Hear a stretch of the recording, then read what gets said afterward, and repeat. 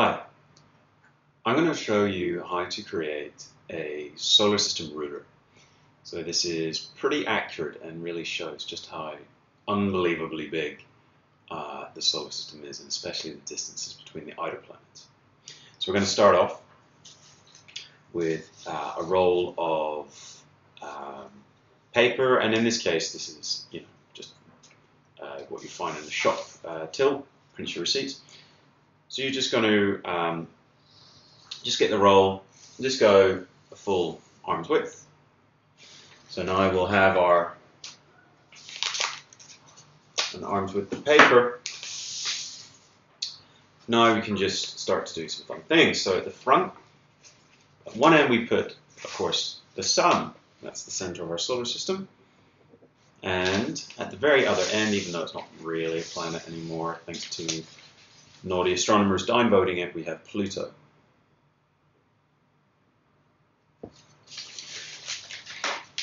So now we're going to start to make some folds, and this is how we construct our ruler. We go Sun to Pluto, and we're going to make that into, going to put a little fold there. Okay, and then we're going to take that half, and we then bring it again, so actually we have a quarter. Okay. So Sun to Pluto, and then the crease again. So now what we have, we unfold counting from the Sun to Pluto, we should have 1, 2, 3 creases. Okay. The first point we're going to put in there, well, it's kind of easy because you're about your arm's width, you're about as wide as you are tall. So if you think halfway between your width of your hands is about halfway on your body, and that is, of course, Uranus. And it's just the same in the solar system. So halfway in our ruler, the middle crease is Uranus.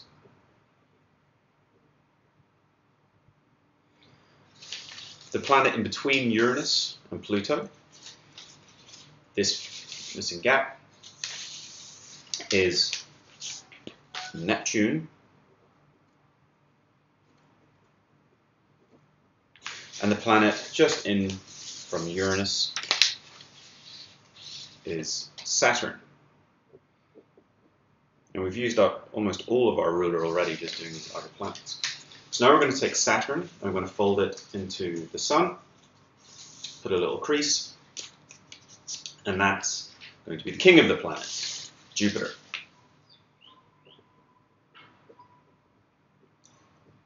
Now we're going to put a crease, so we have our Jupiter here.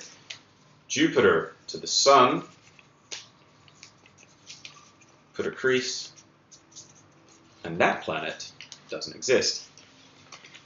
There should be a planet there, but Jupiter's gravity was too destructive to this planet as it tried to form. Instead, we just have the debris left over, and that's the asteroid belt.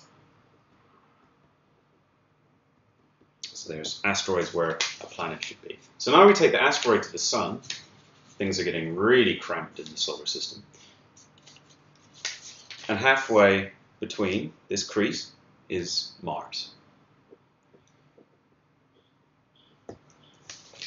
And now it gets really fiddly. We're going to take the Sun to Mars. I'm just going to clean up my end here from the Sun. So we're going to take the Sun to Mars. And then we're going to fold it again. So we've got this tiny little crease. We're going to fold it again. So it gets very fiddly. Put the crease nice and strong. So now we should have 1, 2, 3 creases in between Mars and the Sun. So closest to the Sun is Mercury, then Venus, and finally the Earth, which is, of course, packed in. So your solar ruler should look a little bit like, well, I've written the Sun upside down, but the Sun, Mercury, Venus, Earth, Mars, the inner planets are incredibly close together.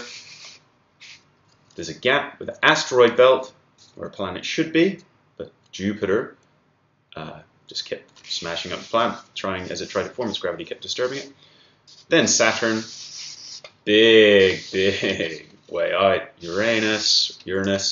We keep going, Neptune, and then finally all the way at the very edge, on its own, very sad, is Pluto. So there's a lot of empty space, as you can see in the solar system.